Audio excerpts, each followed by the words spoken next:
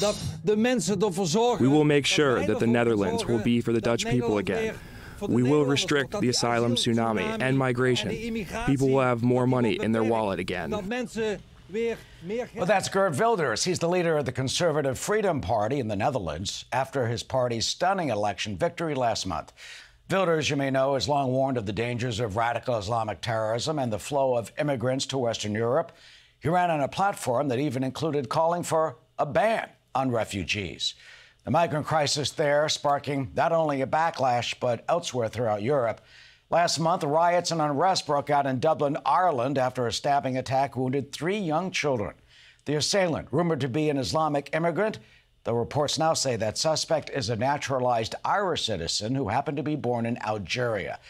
But anti-immigration politicians have been scoring victories in Sweden, Italy, Spain. Legislation also introduced in France.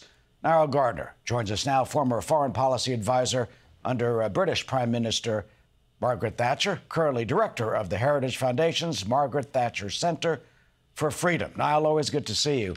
What is the genesis of the pushback and of Geert Wilders' win, and do you expect that this will expand throughout Europe as they have seen this influx? Great to see you, Eric. Thanks very much for having me on the show today.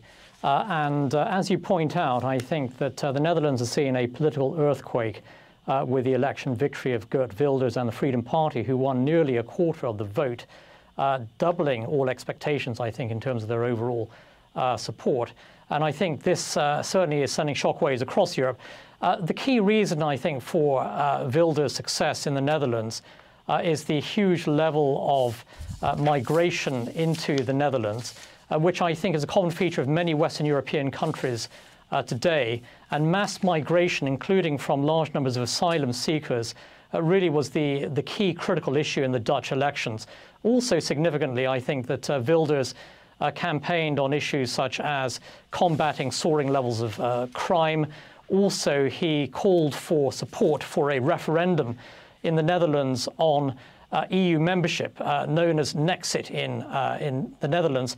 And so there was a strong Eurosceptic approach, I think, to his campaign. But without a doubt, I think the issue of immigration, mass migration, fears over high levels of crime as well, really dominated the Dutch elections, and I think it's become the #1 issue all over Western Europe at this time. You know, critics have condemned Wilders certainly in the past, called him xenophobic. He had been indicted on charges of incitement. It was overturned, and he's been a very controversial figure. But do you think he and others in Europe have struck a chord over the type of migration that they saw, especially from the Middle East and the war in Syria? Yeah, I think they have, because this year alone, I think about 1 million people have sought asylum in the European Union. So those are staggeringly high figures, the highest since 2015-16. And especially there are fears over the large numbers of Islamists who are entering into Europe. This is a huge issue. And as we're seeing right now, with all the protests on the streets of London and many European cities, there are huge numbers of Islamist militants who are currently coming out on the streets supporting Hamas and other Islamist movements. And this is causing great concern, I think, across Europe. So I think the Wilders campaign really goes to the very heart of the issue. Fears over mass migration, especially from the Middle East and North Africa, largely Islamic migration into Europe, and fears really of a kind of cultural invasion. And it's the same fears that you see not only in the Netherlands, but also France, Germany, Spain, Italy, Sweden. And so in every major Western European country, the issue of mass migration, especially from the Islamic world, is now the #1 political issue. Some say, well, it helps the labor market and it helps the economy, but do you see a cultural impact in a way that it could change the actual character of some of those nations? We saw those mass protests, for example, in London, and are those concerns by some? Do you think they're warranted, that they're seeing, you know, a change that they did not actually expect? Yes, I think the fears and concerns are warranted.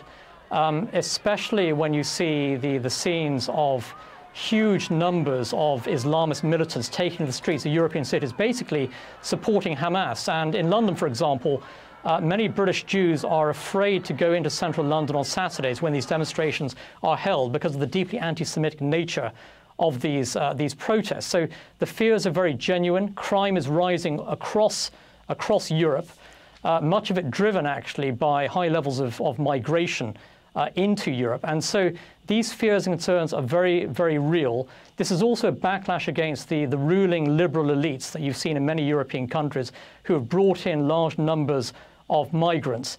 And there is a fundamental rejection of that approach today in practically every single European country.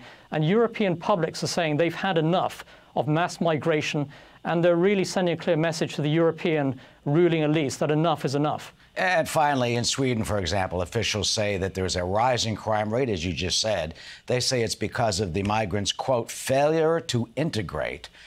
What should or could European officials do about the crime and about the situation? What do you think Margaret Thatcher would have done?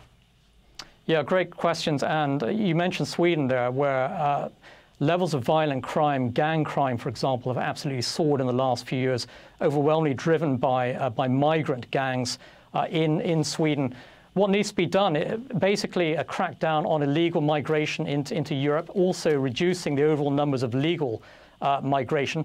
I think that Margaret Thatcher would have fought back very, very strongly against these large waves of migration into Europe, and she would have secured certainly Britain's borders. She would have called on European leaders to secure their borders, and she would have called for an end to mass migration, which is proving to be very, very destructive. And the whole ideology, I think, of multiculturalism has certainly been a big failure in Europe, as the former British Home Secretary Suella Braverman recently made very, very clear.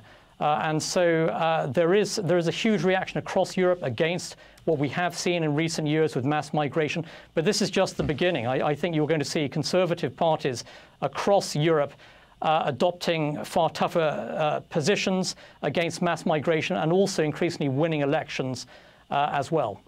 Nile Gardiner, with the prediction, with the impact, the political impact of the mass migration in Europe, Nile Heritage Foundation's Margaret Thatcher Center for Freedom. Always good to see you. Thank you for joining us now. Many thanks, Eric. Of course. Hey, Sean Hannity here. Hey, click here to subscribe to Fox News YouTube page and catch our hottest interviews and most compelling analysis. You will not get it anywhere else.